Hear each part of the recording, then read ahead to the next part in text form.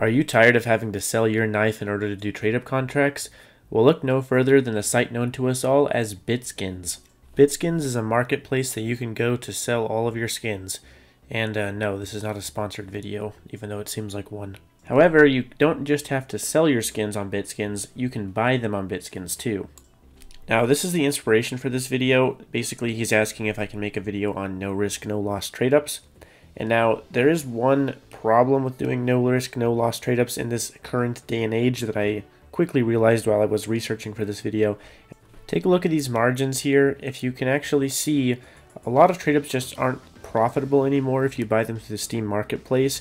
As you can see, this will cost you like $20 as an input, and it'll only give you like $16 as an output. So it's obviously not very profitable to do it this way through the Steam Market. So what's the solution, you're probably wondering to yourself? Well, if you go to the BITSKINS marketplace and you use a select type of filters, what you can actually do is you can find skins that are a lot cheaper than they are on the Steam marketplace that actually give you profitable margins for when you trade them up.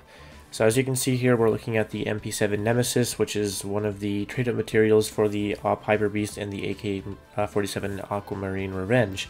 So as you can see here, these skins are all about $2.30 to $2.50, and they're not very expensive skins, basically.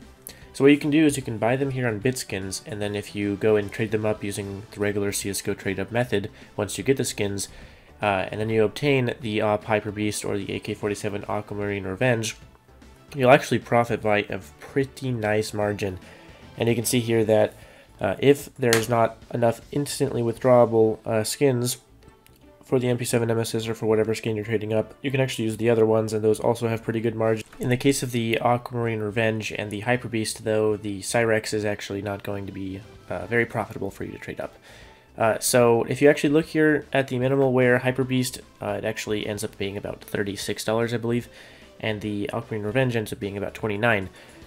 Now, if we go back and we look at the MP7 Nemesis prices on BITSKINS, if you actually trade the MP7 Nemesis up, the minimal wear ones from BITSKINS, and you trade those up to the Aquamarine Revenge or the OP Hyper Beast, which are both guaranteed outcomes, it actually ends up being entirely profitable. And if you don't use the instantly withdrawable ones and you use the ones that are withdrawable over time, it actually comes out to an input cost of about $23.42, which means it is a 100% profit if you get either the Hyper Beast or the Aquamarine Revenge from the trade-up. So here's a quick little graph to show you exactly what the input and output costs actually are for this trade-up. So now if you were to go to the Steam Marketplace and sell the skin that you got, on the low end you'd make $25.22 after Steam Marketplace taxes, and on the high end you'd make $31.31. So either way, it's profit. So if you haven't noticed, obviously this isn't like fully guaranteed if you go into all the different math with like the fees on the Steam Marketplace and the fees on BITSKINS and what skins go for on BITSKINS and stuff like that. So it's a little bit like weird when you calculate all that stuff together, but what I will say is in general that BITSKINS skins are going to be overall more profitable on Steam Marketplace than they would be if you were to just buy the skins from the Steam Marketplace in the first place. So basically the way that you want to do this is you want to go to CSGO Stash and then look for a case that has two really desirable covert outcomes or like really desirable outcomes in the lower tier. As you can see, like the Danger Zone case, for example, has the AK Asimov, and it also has the OP Neonor, which are both super desirable outcomes for covert items. They're both really nice covert items. They both hold really high prices. And that's also why the pink skins, in this case, the Phosphor, the Momentum, and the Deagle, have, you know, pretty stable prices, is because they trade up to those covert skins. So as you can see, it goes for about $4 for a field-tested pink, and it's about $40 generally for a field-tested red.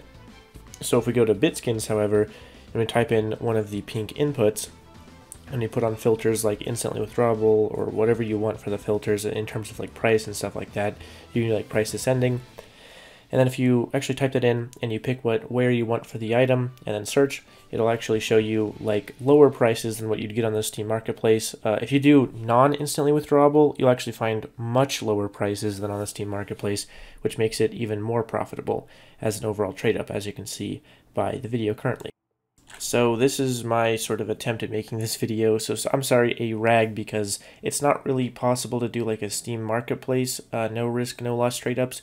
But I can give you some tips in order to make it to have less risk and to make it to have less of a loss if you do it through the Steam marketplace in general. So let's get into those tips. So the first tip I have for you is to use the site called TradeUp Hero if you're doing this via the Steam marketplace.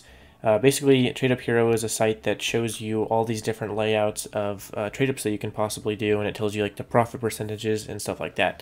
And they offer a pro service that actually gives you more profit in general. Now, there's not really like a lot of trade-ups on this site that are very recent. Some of them, the prices have changed, and so they're not profitable anymore. And so you have to be careful of that, and you have to do some research into that. But overall, it's a pretty good site. So just to reiterate, it's tradeuphero.com, and that's where you can find all the information on profitable trade-ups. So basically, if you look at TradeUp Hero here, you can see that it has a cost and an average value. Basically, what this means is one of those is how much you're going to actually pay to do the trade up through the Steam marketplace, and the average value is how much you're going to make after you do the trade up, generally over a certain amount of times. So it's the average. So basically, if you did the trade up 4 times, the average value would be $34. If you did it 5 times, it would be $34.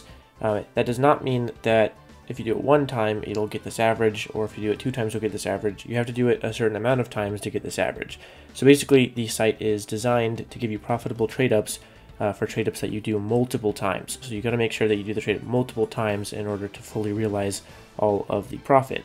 I had to center some information here, but basically the second tip is to go to the Steam marketplace and use buy orders. Basically, a buy order is where you can choose how much you want to pay for an item at a certain quantity, and this will allow you to basically turn the tides in your favor and make the most profitable trade up.